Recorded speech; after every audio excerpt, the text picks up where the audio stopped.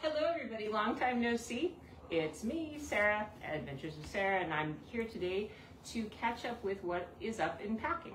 First of all, what's up with all of our tour schedule? Right now we have a bunch of tours out running that I am not on, which is very cool. So thanks to all of you for trusting my guides. We've got Lisa Anderson out running Puglia, Nina Sefuzati who's out running Provence, and then Susanna Peruchini just finished with 2 Sicily tours back to back, and Anna Piparato did Florence.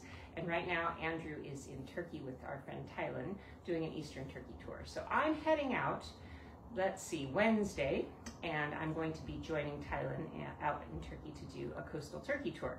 So this is a very exciting lineup of tours, but here's the thing, I'm going to be gone about 6 weeks. I'm going to do Turkey, then I'm going to do Egypt, then I'm going to do Jordan, then I'm going to do India. So these are very different destinations. It's going to be kind of a different set of things, and I've been thinking a lot about this. So what I want to do first of all is, because I'm going to be traveling for 6 weeks, I'm going to go as light as I can. So I'm trying to trim down some weight. So today I just wanted to show you guys a few of the things that I'm changing up about my packing routine based on things you've seen in the past. And then you can kind of see that I'm trying to change things a little bit lighter, even lighter than I do already. One thing to note, because I'm going to countries that are Islamic, I have to change what I'm wearing a little bit. Normally at this time of year, because it's warm, I like to wear sleeveless things and short skirts. Not going to be doing that because you need to be a little more culturally appropriate. So short sleeves, 3/4 length sleeves, long sleeves, pants, skirts that hit the knees, that's more what you want to do, plus a scarf in case I need to wear a hijab at any time, which is to cover my hair if I want to go into a mosque. So with those things in mind, and then it's just going to be hot. Turkey is going to be really nice. It's going to be in the 80s and 90s where we're going, so I need to bring a swimsuit. And then Egypt, of course, at this time of year is warm. Jordan is going to be warm, and then India is going to be pretty simmering. It's going to be in the 80s and 90s as well. So how am I going to do this? Well, first of all, just want to show you my new backpack. The delightful folks at Tom Bin have designed my favorite new backpack. It's called the Techonaut. I gave this already a try out over when I went to the Netherlands this past month, and I'm absolutely in love with this. It's a wonderful new bag. What I love about it is you have this main cargo compartment, and you can fill that up with the cubes like usual. And then down here is a bottom compartment, and that's where I put shoes. Shoes and dirty things go in the bottom compartment. It's also got a nice slot in the back that's padded, and I can put my laptop in there. And then these little side pockets so I can put smaller things. Oh, there's some underwear in there. And on this side, more small things. I think I had like dirty, oh, these are my travel socks. So it's a really nicely designed bag. It's really simple. You've also got a zippered place here. This is where I put my toiletries kit, so I can pull that out real quick if I need. So I'm really happy with this bag, and this is what I'm going to be using for 6 weeks. What I love about it especially is if you look at the fabric, this fabric is Dyneema, which is a really lightweight, super sturdy Japanese nylon. I like this much better than the Cordura bags. Most bags are Cordura, but they're really heavy. This is super strong, but it's also incredibly lightweight. So this bag, I would say, is significantly lighter than any other backpack I have. Plus it has a really nice structure in the back. So I love this. It's a big investment though, I'm gonna be honest. It's like 340 bucks. So if you decide you wanna buy one, be sure to go to my adventureswithsarah.net and click on the link at the bottom, and then you can thank me by buying through the links on there. I appreciate it.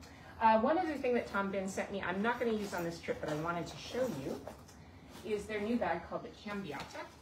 This is a really fun adventure bag. I used this all summer. I took it to Hawaii with me, and it's really kind of an interesting size. So it's basically, if you like a backpack, this is a really nice backpack, and you can even just do a whole weekend trip using it. I fit most of my cubes in here, and it has a slot for my laptop. So it's just kind of a big empty compartment, not empty at the moment, but the compartment there, a pocket here, and then as usual, places to connect all of the Tom Bin little sacks that I like to attach. And then on the inside, it's got a couple of organizer pockets as well. So this is a great new bag. It's called the Cambiata. I don't know that it's available yet, but it is coming out, and it can be both a shoulder bag or a backpack.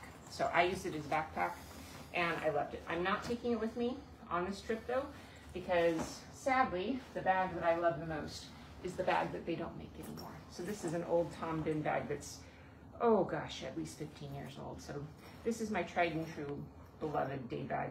The Cambiato would be great though if you like a backpack for your daily adventures. It's very comfortable. Okay, so first things first, shoes. What am I going to do about shoes? As always, if you have watched my packing videos, you know that I love my scale. This is an OXO scale, and this is how I weigh everything to decide what to do. I was at REI today, and I found these Chacos, which all of you have been suggesting I get for years. So I found them on sale. They were really cheap, and I thought, well, I'll give these a try, and they felt really light. And then I got them home, and I tried weighing them. So let's have a look.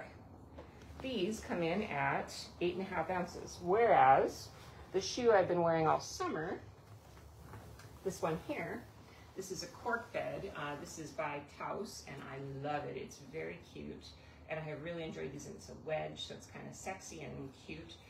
This one I thought had to be heavier. It's so much chunkier, and this one comes in at 9. It's only a 1/2 ounce more for a far cuter shoe.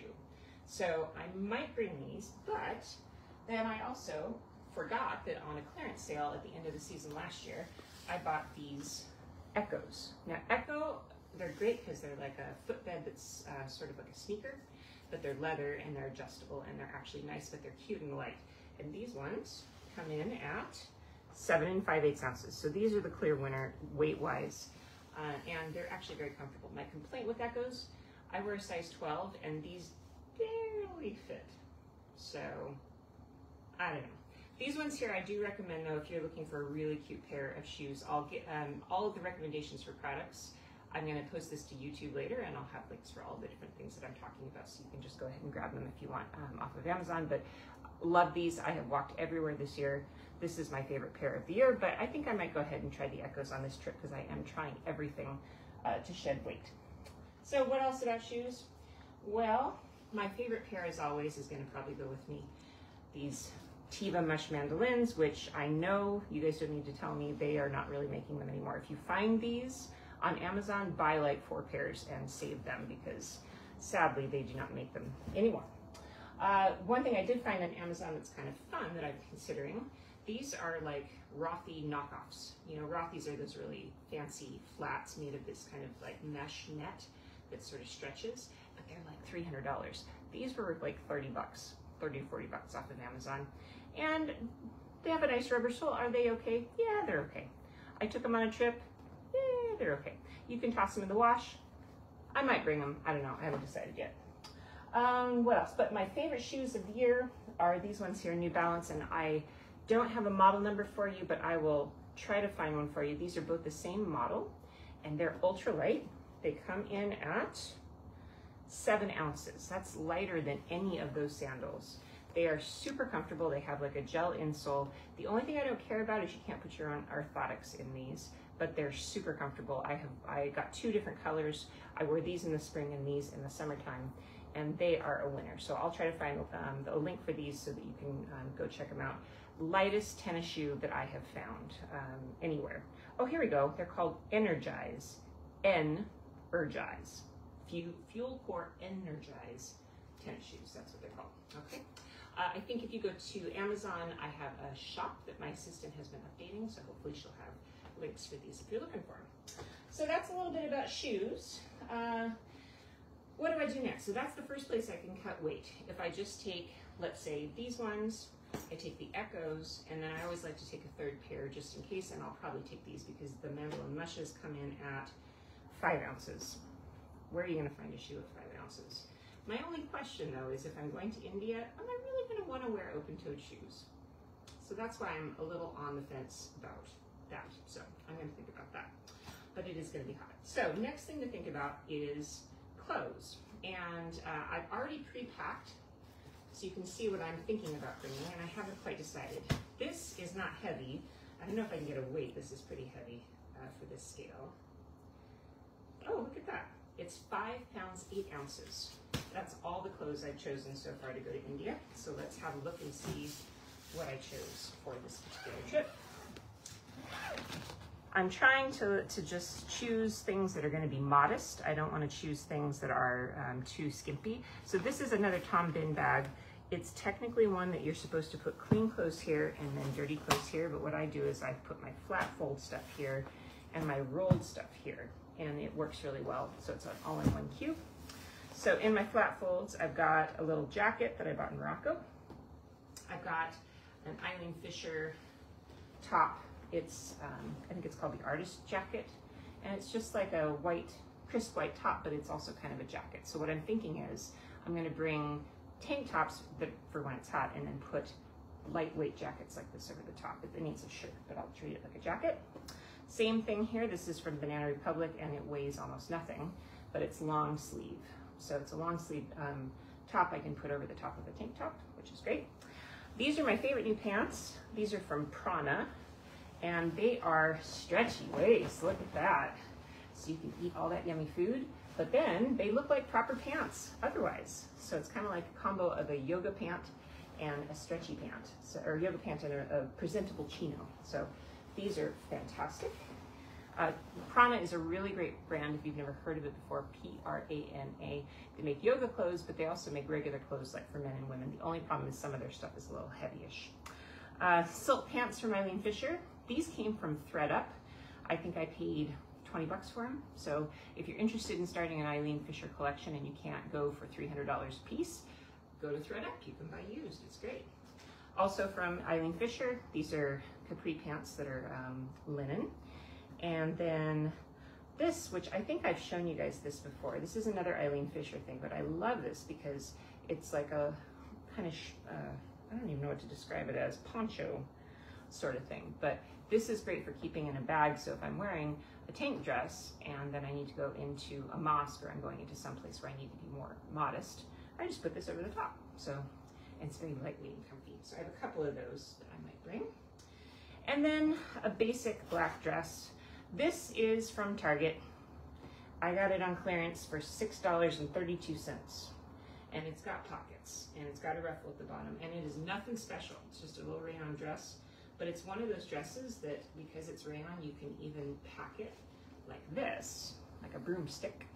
And then when you pull it out, it's gonna have artful looking wrinkles. So, a little cheapy. And you know, I love going and hunting the garbage dump at Target, going into the clearance section and just picking up stuff that I know that I'm going to use, and I'll use until it falls apart, and it'll probably fall apart in one trip, but that's okay. So, yeah, so that's my black dress.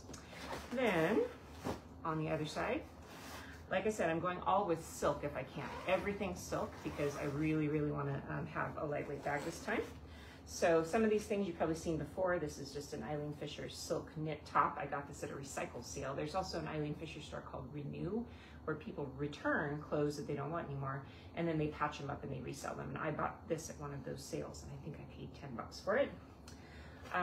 This is kind of fun. There's a company called Quince that makes luxury products, but they're cheap luxury products. This is a black silk camisole, and I think it was only about 20 or 30 bucks. It's stretchy also, and it's a very nice basic thing, and it weighs almost nothing. So that's an interesting thing to check out. Quince, they also have cashmere. For my warmth layer for this trip, this is a cashmere sweater from Quince. It's not the softest cashmere I have ever purchased, for sure, but it's lightweight and extremely warm. So yeah, it's not, yeah, it's cheap cashmere, but you know, hey, if you don't have any cashmere, this might be your chance if you go to Quince. So that's the brand. I'll show you the label right there. And you can just pop onto their website and you'll see they have lots of these kind of nicer, higher end things, but they're very affordable. This is from a French market, a little linen three-quarter length sleeve top. This is going to be one of my main things I'm going to wear on this trip because it's really lightweight. I bought this in, where did I buy this, Luca? Oh goodness, was that? Vaison-la-Rome. Why? Yeah, so the Provence tour that's actually happening right now, we go to a whole bunch of these wonderful French markets, and I bought this, I think it was 10 euros for a cute little linen top that's three-quarter length. And these really light gauzy kind of cheap blouses are perfect for hot weather. What else do I have in here? So a couple more silk tops, and yeah, that's it. This one is another one that I think I got this at Macy's maybe 10 years ago. It's a Jones New York silk top. Somebody actually told me, Lisa Marinelli actually told me, that TJ Maxx sells a lot of silk clothing like this. So that's another place to look for bargain basement silk things. Is this my style? I don't know. Doesn't really matter. It weighs nothing and it's kind of cute. It's black and white and goes with everything, right? So that's my lineup so far. But I did not feel satisfied. I just didn't. I was kind of struggling. You can see the pile right here. This is how I do things, is I go through my closet and I pull out all the usual suspects. This is the pile of the usual suspects, things that I often take on trips. And I was not satisfied with any of those things. So today I went to REI. I live in Seattle, so we have an REI flagship store, which is huge. And I went bargain shopping there. I went and found perfect things. End of the season is a great time to shop for travel clothing that's for warmer weather because they're getting rid of that stuff. So let's have a look at what I got today. I'm very excited about these little things that are going to lighten my load even more. First of all, you've probably tried these, but if you haven't, now you know. This is hand soap. Now, because I'm going to India, I have a feeling I'm going to be washing my hands more than usual. 50 leaves in this and they're tiny little squares, and you just put them on your hand and get them wet, and they turn into soap. Shampoo the same way. Look at that. That weighs nothing. In fact, if you want to know what it weighs, we can even get the scale out. But it weighs not. Let me just say it weighs. Oh, I don't know. Probably 2 ounces. Maybe not even that. Probably an ounce. So there you go. That's a wonderful way to lighten your load. The other thing I'm going to do is add laundry detergent in this same form. Earth Breeze I use in my own laundry detergent, my own laundry machine here at home, and it comes in these dehydrated sheets, and it really is good for sink washing. So if you've ever heard of it before, you've tried it, Earth Breeze, they're laundry sheets. I've seen them even at Fred Meyer, which is like Kroger. So that's a great thing to bring on a trip when you want to do sink washing. So there you go, dehydrated soap sheets, shampoo, hand soap, laundry detergent. And then, what else did I find at REI? They have their winter silk stuff out, which is meant to be like underclothes, I suppose, but I found this beautiful silk camisole, which weighs almost nothing, that I think is going to be really pretty. And of course it's a little bit sheer, but I'll just wear a sports bra underneath it, so it kind of looks like I intended it to be layers like that, and then a little jacket over the top. So I'm super pleased with this. It wasn't cheap, it was 45 bucks, but this weighs, I would say, probably an ounce and a half, maybe, probably just slightly more than these. So really worth it to invest in things that are super light like that. Next thing I was excited to find, and some of you guys already know about this stuff, Icebreaker. I don't know if you've heard of Icebreaker before, but this is a brand of clothing that everything is made out of merino wool. So this is ultralight merino wool, and it's a tank top. And why would you want a wool tank top? Well, because this doesn't stink, they say. I don't know. I'm not that stinky, but we're going to find out if this stuff does stink, because wool apparently has some quality where it is odor diffusing. You can wash it, it washes up really nicely, but it also has the effect of being warm in winter and cool in summer. Now, I think that's an awful big thing to brag about, so I don't know if I believe it, but I'm going to let you know. So that's going to be one of my pieces I take, is a merino tank top. Also from REI, 2 different kinds of underpants that I'm excited about. Speaking of Icebreaker, they make underpants. Yep, wool underpants. And I know that sounds really tragic and weird, but they're actually very comfy. They're very soft and comfy, and I don't know, it's going to be kind of fun to find out. They were on sale for 16 bucks. That was like half price, so they're normally very, very expensive. But they are naturally odor resistant. So if you're a woman watching this, you understand what I'm saying. This might be a good investment. They also make these, which you know that I've been recommending those On Gossamer underpants for a while because they don't weigh anything. This is equally light and a little bit more coverage. These are REI underpants, and they were on clearance also, and they're called the Active Bikini, but they were about 8 bucks a pair.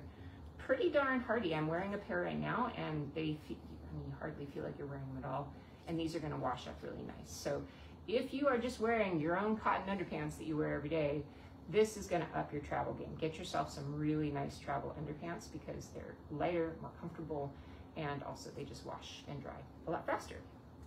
And then last but not least, my favorite thing that I'm excited about, My Target dress, the black one, just I wasn't feeling it so much. I'll bring it, but it was not, I was not excited. So I've been looking through all the travel clothing company catalogs, and I found a really beautiful dress at REI by a company called Royal Robbins. I don't know if you've ever heard of Royal Robbins before, but they are allegedly a travel clothing company.